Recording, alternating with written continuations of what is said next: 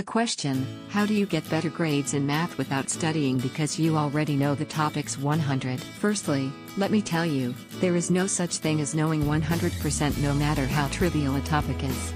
And coming back to your question, yes, you can get better grades in math without studying but by learning. Please understand that there is a difference between studying and learning.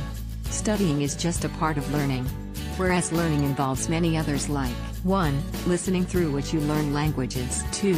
Watching through which you learn actions like dancing. 3. Studying through which you learn academics. And many others, but I'm not mentioning them here as they are irrelevant to your question.